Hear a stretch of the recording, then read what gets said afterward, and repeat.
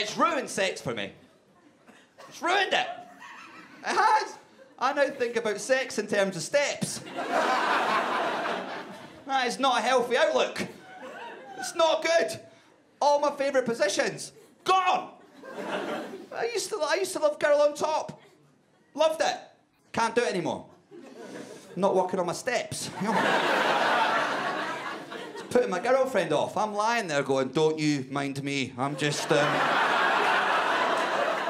No, you carry on. I'm just getting my steps up.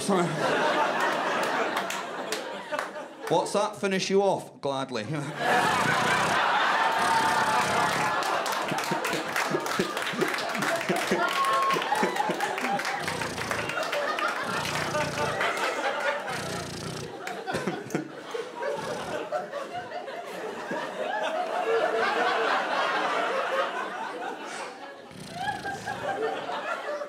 Oh no, I can't even look at you. Right. Oh my God. Right. I need to explain what happened there. I'm really sorry. Basically, some of you might have guessed, that joke ends there. But you've been really nice, and I got a bit carried away. Sometimes in comedy, if it's going well, your brain comes up with like a topper. And my brain went, you could, you know, do... Enough of that that's a risky joke to try when you're filming your first ever comedy special. That is disgusting. Don't do that. I'm not going to do that. Then my brain honestly went, no. Do the joke, but make it more jovial. Pop a sound effect on it. And my brain went with...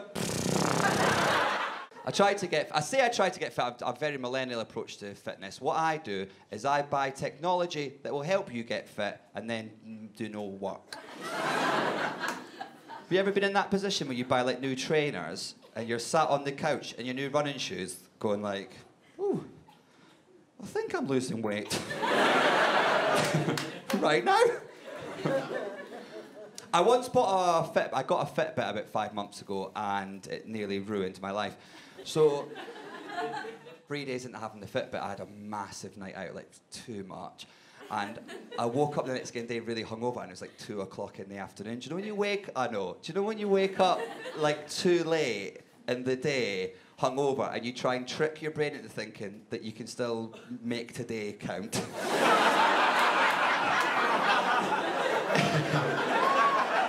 You start negotiating with it. Right? Brain, look, I know it's 2 o'clock, I know, but if we get up right now, I'll put a wash on immediately. That'll happen straight away. We'll make some soup, okay? I'll write some poems, please, come on. So I get out of bed and I feel beer fear max, man. I feel terrible and I trudge down the stairs and I wish I was dead. And then eventually I turn and look at my Fitbit, right? 500 steps. Yeah, in my sleep. I couldn't believe it. I was so happy. I was like, I am sleepwalking myself to fitness.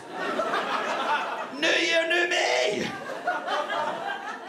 The euphoria lasted for about 30 seconds until I realised what had actually happened is I'd gone to bed after midnight, and before I'd gone to bed, I had had a wank.